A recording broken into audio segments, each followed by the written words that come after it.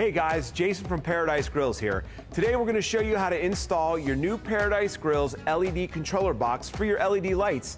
And then we're going to show you how to download and use the app so you can start controlling your LED lights right from your smartphone. First, you should have received this bag with a new LED controller box and separate remote in it. Let's open the bag up and take the unit out. Before we replace this on the LED lights, on the side of the controller box, you'll see this square. This is a QR code. You'll need to scan this. Grab your smartphone. Most smartphones are going to come with a QR code reader as part of the camera, but if not, just go to the App Store and download any free QR code reader. Now the app should show up right on your phone. Press the download button and download the app to your phone. Okay, so now before we start using the app, let's go back to setting up your LED controller box to your existing lights.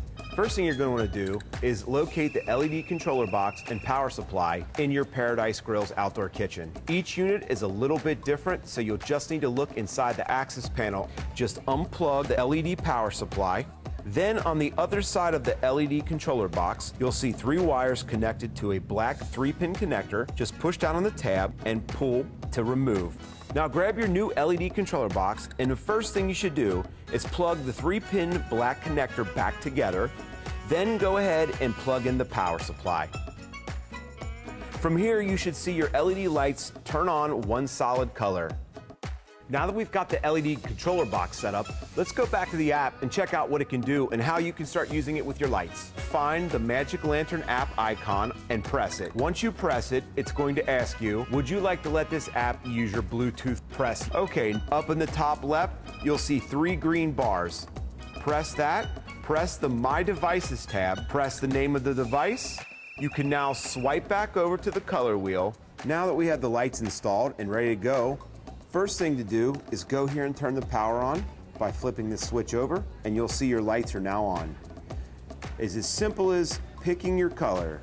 Push your finger or your thumb and move the light wheel around. Down here is another set of menus. Currently we're on the Adjust, which gives you the ability to just pick the light color that you want. Style gives you all kinds of different options.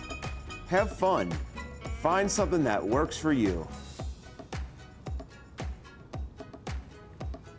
Then we have music. If you'd like Magic Lantern to have access to your music, hit OK. If not, it don't allow.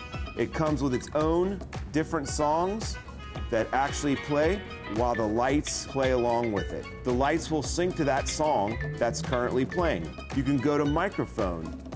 Magic Lantern will ask for permission to use your microphone. If you don't want it to, hit don't. If you do, hit OK. And now it's picking up audio right here, as you can see. You can also schedule your lights. Up top, you can flip the schedule on and off. What time?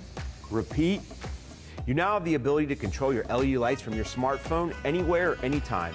However, if you don't want to use your smartphone, we've included a new remote control that will replace your old remote control. We hope this was helpful, and until next time, live the good life. Grill in Paradise.